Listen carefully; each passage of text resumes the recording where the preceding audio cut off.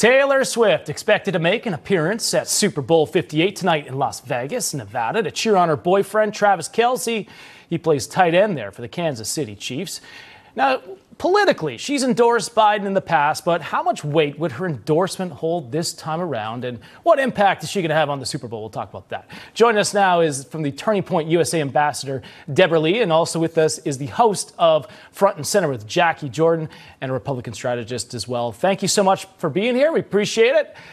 She has influenced pop culture. You cannot discredit what Taylor Swift has done for sports. The NFL has got so many more viewers now because of her, but she's also impacted in terms of the election. New voters went out for her when she endorsed Biden.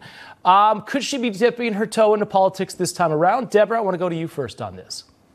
I don't, honestly, call me crazy. A lot of people on the right have been, but I don't see a big conspiracy theory here. I see her very excited about a very successful man. And I think all the people that hate on her saying she sings about her ex-boyfriends should be cheering for her. Maybe she'll marry this man and you'll never have to hear about her ex-boyfriends again.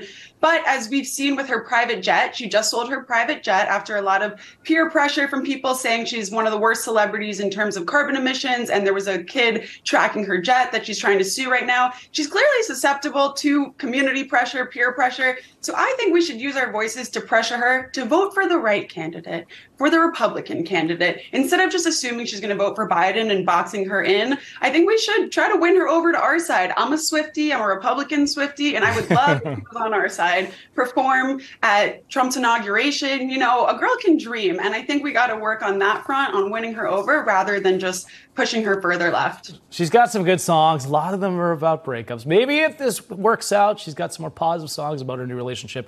But there is some data behind all this, too. According to Redfield and Wilson Strategies, 18% of Americans say that they are more likely to vote for a presidential candidate if they got backed by Taylor Swift, while 17% weren't as likely to do so.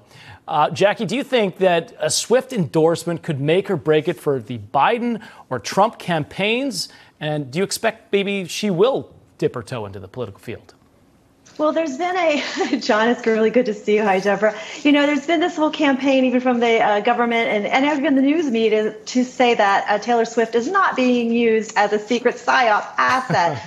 And, you know, this isn't the first time a celebrity musician has actually, been politicized. You know, from Frank Sinatra and even Elvis, whether they knew it or not, were used to influence campaigns. So this is absolutely nothing new to persuasion.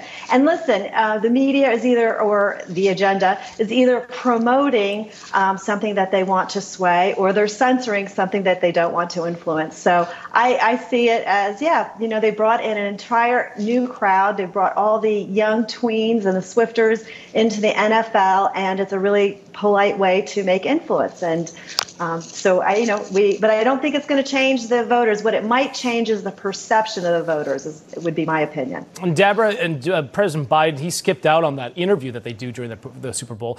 That's 200 million people that could have watched that interview. He neglects not to do it. How much is that going to hurt him politically? I think the Biden administration believes that by hiding him, running another basement campaign, that's going to help him. But this is not 2020. We are all very concerned with Joe Biden's mental fitness, or lack thereof. As we saw with the special report that just came out, he is not fit to be in office. And any public appearance just highlights that. He stumbles over his words. He forgets where he is. He didn't even know the year that his son was born or when he finished his vice presidency. So I think that they believe it's smart to hide him. But us Americans are restless. We don't want a basement campaign again. We want to hear from this man. If this is the person that they're running for presidency, he should be able to do a 2-minute interview. This is free press for a politician. That's a dream, to have 200 million people listen. Give me that spot. I have stuff to say. Well, we know he didn't campaign last time, so we couldn't expect him to do it this time. I wouldn't expect anything different. We're running out of time, but what are you most excited for, Deb, for the Super Bowl tonight, and who's going to win? I'm rooting for Taylor Swift, obviously, if that wasn't obvious, but I'm not excited for Usher. I'm excited for the commercials. There's going to be this anti-Semitism commercial, which is going to be really important to reminding people to bring back the hostages, the war that's ongoing in Israel right now. It's important that we don't forget and we bring them all home. So I'm very excited to see that on the national stage. 2020, we had the same lineup, Chiefs and the 49ers, and the Chiefs won, and that was not a fun year. 2020 was not a fun year. So maybe it'll be a little different today. Jacquie, who's going to win? Real quick, Chiefs or 49ers? You know what? It's a good guess. Probably the Chiefs, honestly. Probably the Chiefs. I think so, too. All right, Yeah. Deborah Lee, Jacquie Jordan, we have to leave it there. Thank you so much for coming on. We appreciate it. Thank you. John. All right, stay right there. The second hour of Sunday Report starts right now.